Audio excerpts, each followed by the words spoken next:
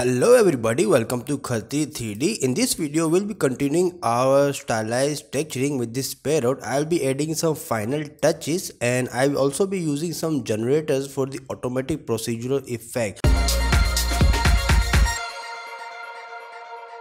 So first of all, I will choose the stand and I will add some dark colors on these crevices. They are some sort of cracks, and we will do it the automatic way, the generators way. So I will select the texture set of the stand and I will just duplicate this layer. I could also create a new layer, but I prefer duplicating it because I have disabled some maps, and if I create a new layer I would have to disable these layers again and again and again. So what I do is I duplicate and copy them. Okay, now I would need to select the darker color or less saturated color. What I do is sometimes I go for the dark and I choose the hue to more appropriate. Okay, like more like a dark, and just slightly more gray into it. Okay, I will add some dark into it and I can choose, let's see, we could always change this. I will add some hue just like that, and I will add a black marks on it, and I will use the generator.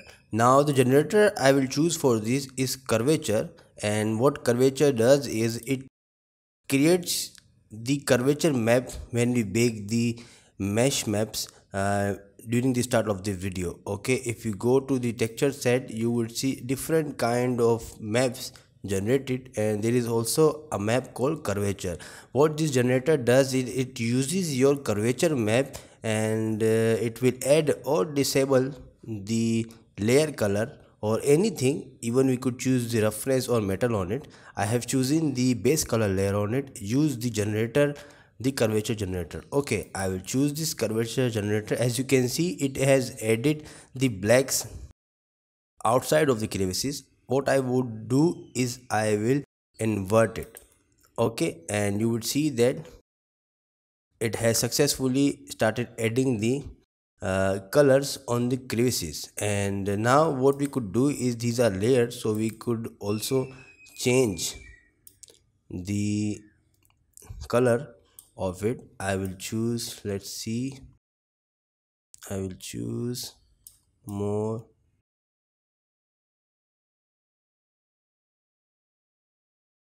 saturated. Okay, what I just want to do is I want to make it see from the distance, so it looks good. Okay, it looks good, it doesn't look so bad. Okay, so I will call it done. For now I can just change the color whenever I want. Now then,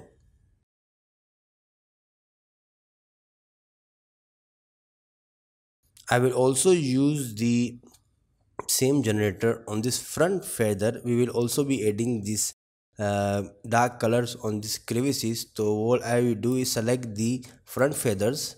Okay, I will exactly do the same which I did the previously. I will just copy and paste this layer.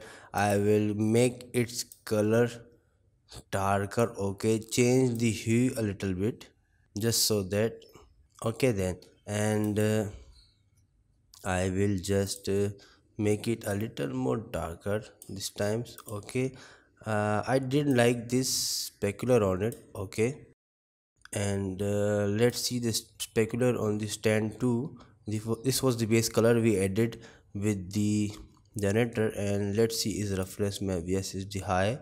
We'll also increase it, okay, to make it more rough. Okay, I will go back to front feathers again, and I will use the black marks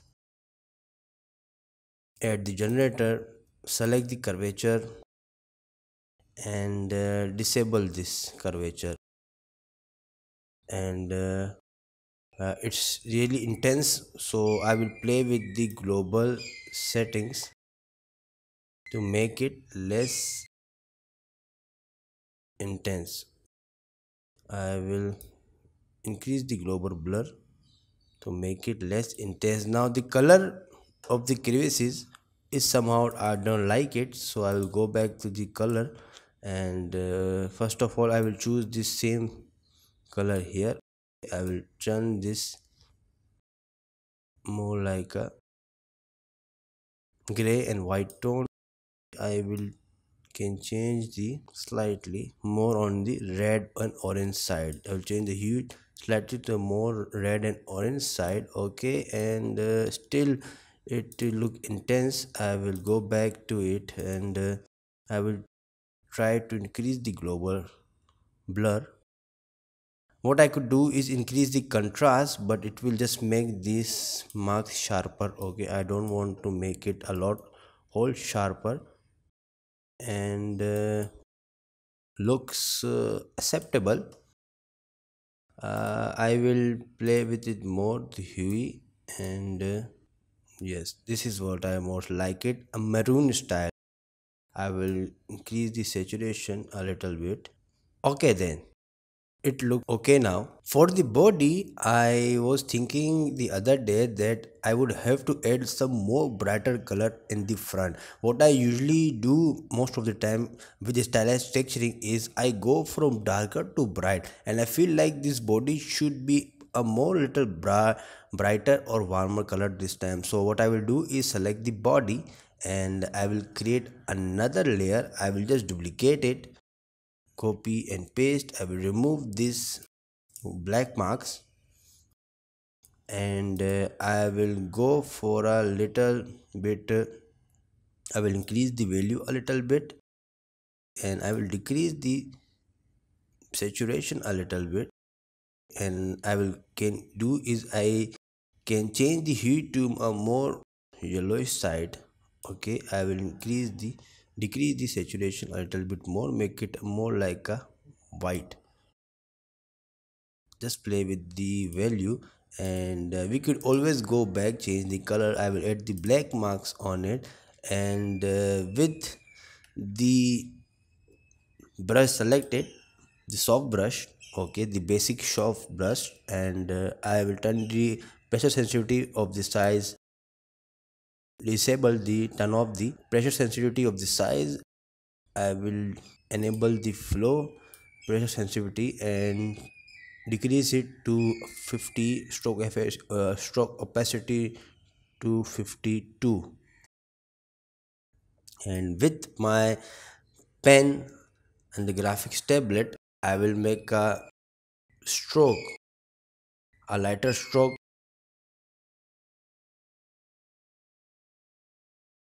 I will increase the brush side and just gently tap on the body to make it. Let's see, increase the, let's see, this is what I was talking about. I can invert the marks and disable some parts. Okay, I just want the middle part to be.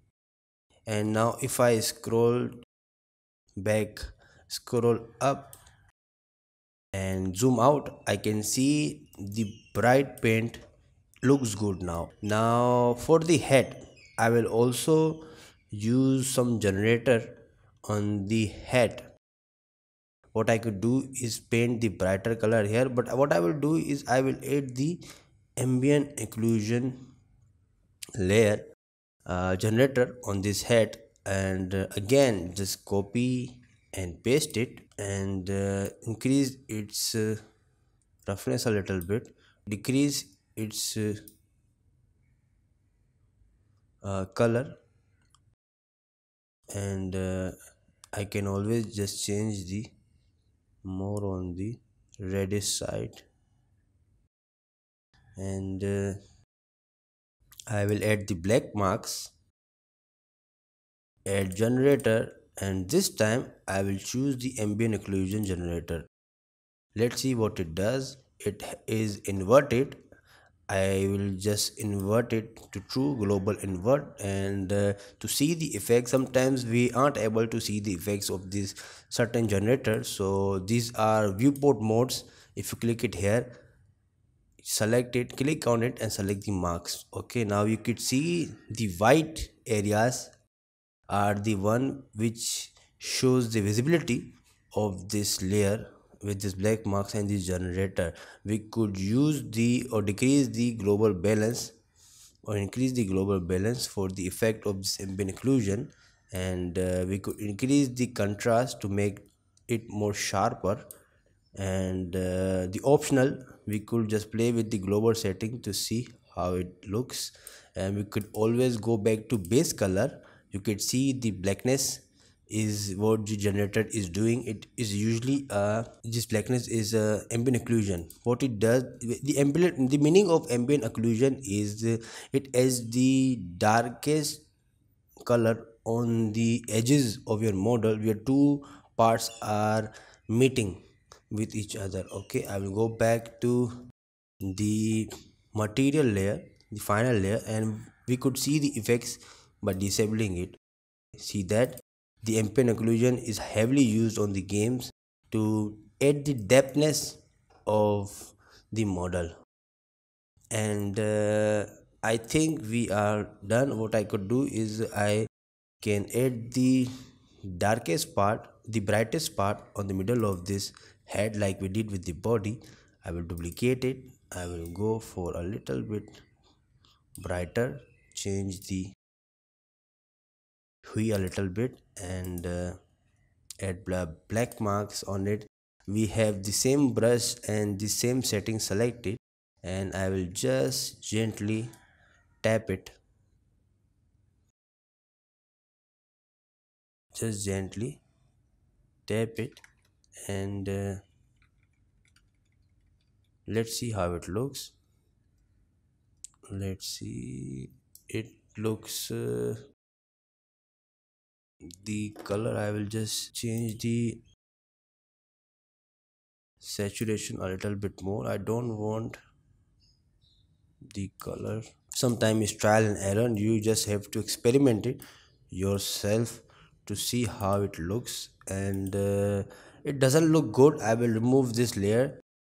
This is one of my workflow. Sometimes not everything will work for you, and I feel like this is something I could do in just Photoshop a little bit, but with this painting, the 3D model, I'm having difficulty selecting it. So I can call this model done, and the more we add to things, small things, it will add up. And but sometimes over adding things complicate things and it confuses the viewer.